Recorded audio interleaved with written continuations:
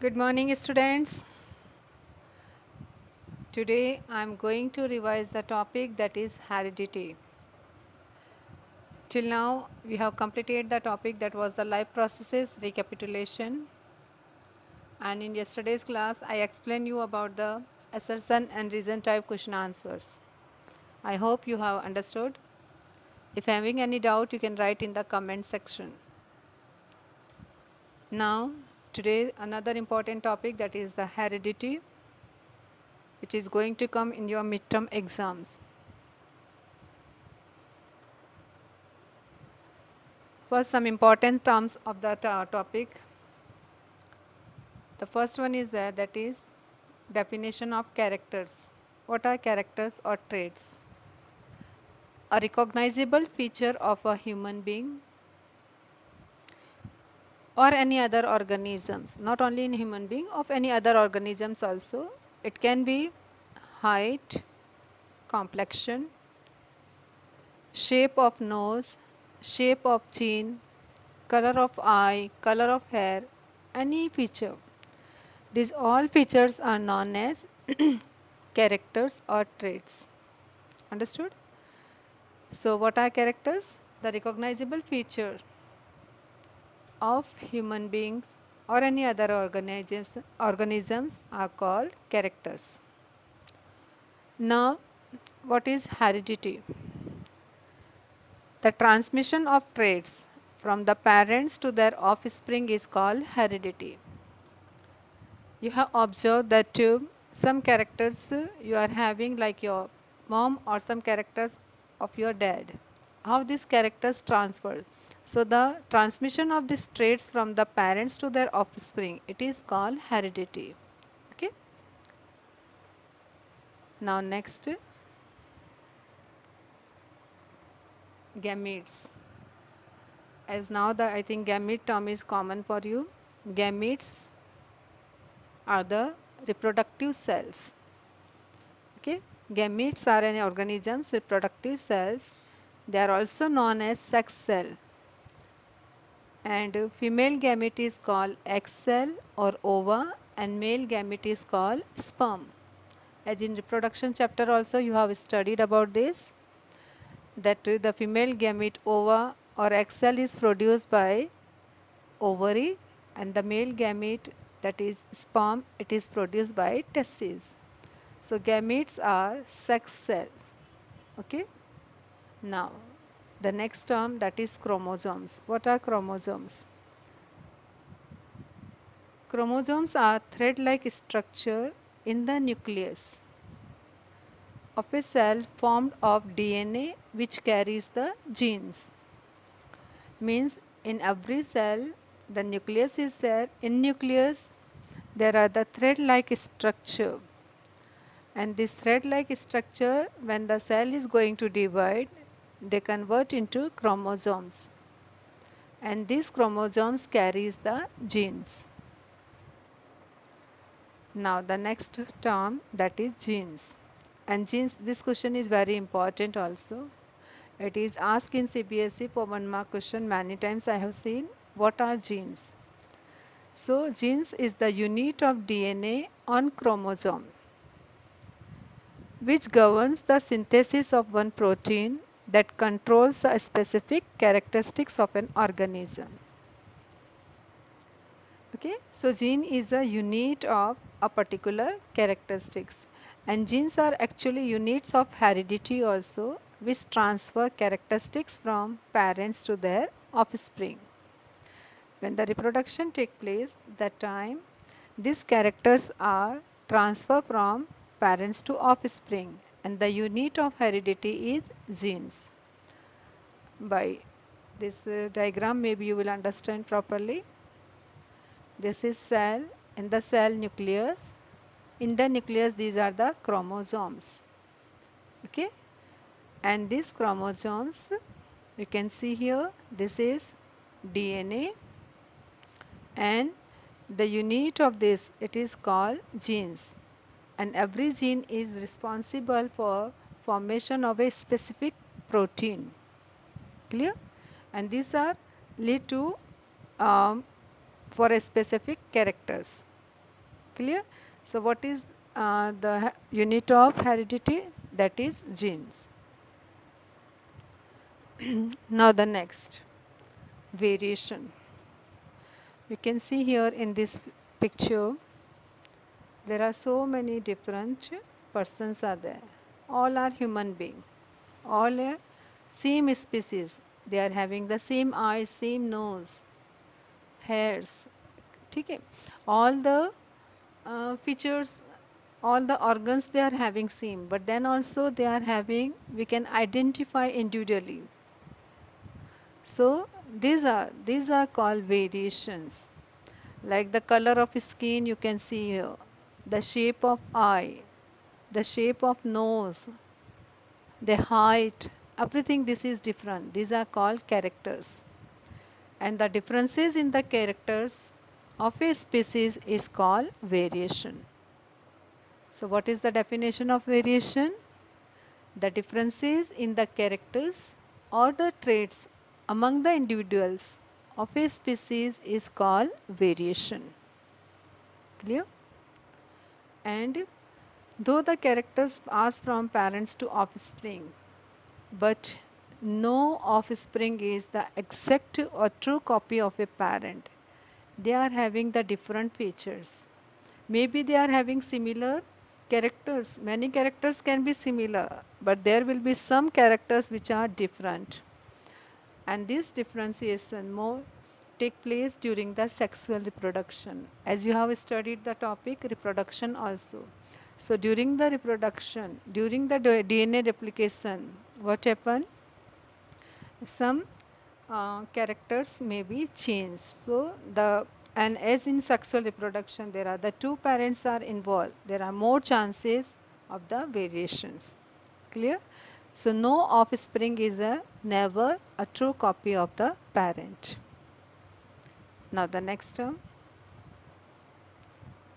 dominant gene and recessive gene. First thing I want to say you, like this is T and T. They are representing the height. Okay, both capital, it is tall, one capital, one small, and these both are small. This is representing the short. So the capital T is representing here the tallness, and small t is representing here the short or darkness. Okay, now what is the mean by dominant gene? They are present in the pair. Now dominant gene, the gene which decides the appearance of an organism even in the presence of an alternative contrasting gene, is known as a dominant gene. It is represented by a capital letter. So you have studied, when the topic I explained you about the Mendel's experiment, then you have seen in the F1 generation all the plants are tall plants. Okay, though there were one capital T and one small t was present. So here what happened? Only one capital T also express his feature. So the gene which decide the appearance of an organism, um, though any other alternate gene is also present, then also it is expressing its feature. That is called dominant gene. Here the T is present, but it is not expressed. So T is the recessive gene, and small t will be represent when it is identical genes. When the both are identical, then only it will express. So the recessive gene, the gene which can decide the appearance of an organism only in the presence of another identical gene. It is called recessive gene. It is represented by the corresponding small letter. Clear? Now what is genetics? The study of genes, variation and heredity. It is called genetics. So now the next term,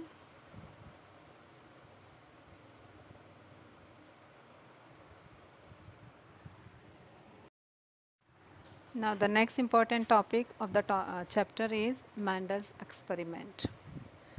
Gregor Mendel was the first scientist who make a systematic study of patterns of inheritance. Means the transfer of characteristics, how it take place from parent to the progeny. The Mendel was the first scientist who has done the study. And for his experiment, Mendel chose the pea plants. Student, this is a very important question. The question is coming in this way: why Mendel selected the pea plants for his experiment? Okay. So Mendel chose the pea plants for studying inheritance because pea plants had a number of clear-cut differences which were easy to tell. Like some pea plants are tall and some are the dwarf. So this is a characters means tallness and dwarf pea plant. Then some pea plants are having the round seeds, some are having the wrinkle seeds. Another feature, some are having the yellow seeds and another are having the green seeds. The third feature, then uh, color of pod, the green color of the pod can be green or yellow. The position of the flower. Okay, so in this way the pea plants are having the 7 different characteristics. On that basis we can distinguish the two type of pea plant and we can take them for the study. So that's why Mendel has selected the pea plant. So this is the first reason and very important reason. What is the first reason? The pea plants are having the different characteristics, different um, characteristics which can be studied. Then second reason, that the pea plants can be do the self pollination also and we can do the cross pollination also. So they are the self pollinating plants. Then the third one, as the lifespan of the pea plant is very short. Okay, so means we can get the fruit in a short period of time. So in 1 year we can study the more what we can say the generation. So many generation of pea plants can be produced in a comparatively short time span. Understood? So this is the third reason. The fourth reason, they can be grow in a small area. Means in a small area also the pea plant can be grown and we can study about it. So that's why the fourth reason Mendel has selected the pea plant. Then the next reason is there their study is much simpler than that of animals. Why Mendel has not selected an animal as the pea plant study because of their different characteristics. It was easy for him to study the inheritance. So that's why he has selected the pea plant. I'm repeating again, the question can come to you that write the 3 reason or 4 reason that the Mendel has selected the pea plant. So what is the first reason? The pea plants are having pea plants are having the different characteristics to study. Example, tall or short plant, round or green seeds,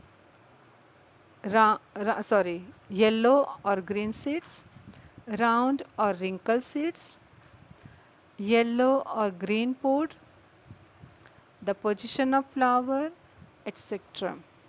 Then second thing, they are self-pollinating as well as cross-pollination also take place. Number 3, the many generation of pea plants can be produced in a short time span. Means the pea plants can produce the fruit in a short time span, so we can study more generation. They can be grown in a small area, and the last, their study is much simpler than that of animals, and that's why the Mendel has selected the pea plant. Now some more important terms for that chapter, alleles. What are allele? Allele is a variant form of given gene. In almost all animal cells, 2 alleles for each gene are inherited. Alleles are present in the pair. Okay, and inherited one from each parent. One allele can come from mother and one from father. So in this way, two alleles for each gene are inherited, one from each parent. Then the next important term, that is homozygous. Homozygous means two identical alleles of a particular gene or trait. As I already given the example to you for the tallness and shorter plant. So homozygous means the two identical alleles. Heterozygous having the two different alleles of a particular gene or trait. Clear? If one capital and one is small t, then it is heterozygous. Both capital or both small, then it is homozygous. So I hope students related this topic, most of the terms I have explained in you this class, just revise them, and specifically the question why Mendel has selected the pea plant. Okay, so meet you in the next class with the Mendel's experiment.